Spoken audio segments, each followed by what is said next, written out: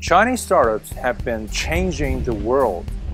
From messaging apps to smartphones, Chinese startups have grown to be global conglomerates, leading the world in innovation. But which startup company in China history is the most successful? Or to stretch a little bit, the most groundbreaking? The answer is the Communist Party of China. I know, it's not an answer one would expect from the way the question was posed, but the Communist Party of China, or the CPC, is the very definition of a successful startup to achieve so much with so little.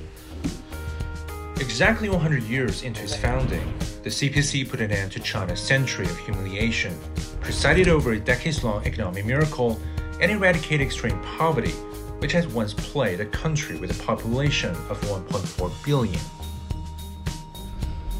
And all of these earth-shaking achievements could trace back to a small gathering 100 years back in July 1921.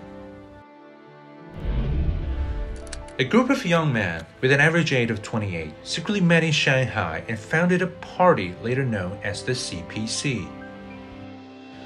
Among these delegates was Mao Zedong, whose coded message to his comrade literally referred to the CPC as a startup company, and himself as one of the co-founders.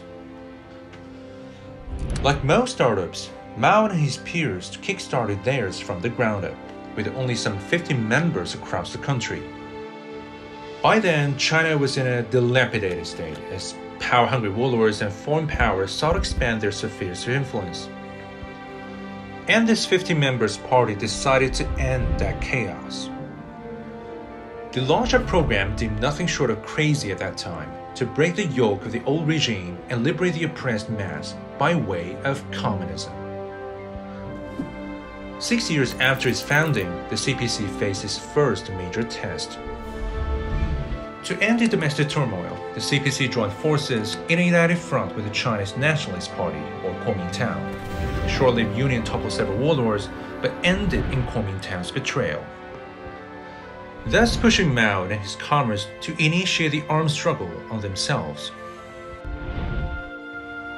Kuomintang, who then run most parts of China, deployed 1 million strong to overwhelm the CPC's major base in rural South China, forcing the Red Army to embark on a 12,500-kilometer-long odyssey to escape the encirclement and pursuit. Despite the prevalent myth of eventual demise, the CPC survived the long march, becoming convinced that nothing would ever bring them down. As Japan pressed a full-fledged invasion of China, the CPC put aside past grievances with Kuomintang and jointly fought against foreign aggression, which led to China's victory in 1945. But the wartime solidarity didn't dissuade Kuomintang to wage another civil war, and it did. It took 3 years for the CPC and its some 1 million poorly armed peasant soldiers to manage the impossible, defeating its opponent's 4.3 million regular army. At long last, they established the People's Republic of China on October 1, 1949, with Mao Zedong declaring that Chinese people had stood up. In the following decades, the CPC exemplified Mao's words by facing down US-led joint forces on the Korean Peninsula, making China the world's 5th nuclear power and launching its first homemade satellite. While China had indeed stood up, it was still grossly underdeveloped. In December 1978, the pragmatic CPC took a bold turn to the market economy in a move known as the Reform and Opening Up, which catapulted the country to the position of the second largest economy by growing its GDP 30-fold over 40 years. Despite such widely acclaimed economic miracle, by 2012, China still had nearly 100 million people living below the poverty line, 1/9 of the world's total. Right then, Xi Jinping became China's top leader. He successfully delivered the CPC's promise to end the abject poverty by 2020. That is, lifting 10 million people out of poverty every year, 20 people every minute. Having plagued China for thousands of years, penury became history.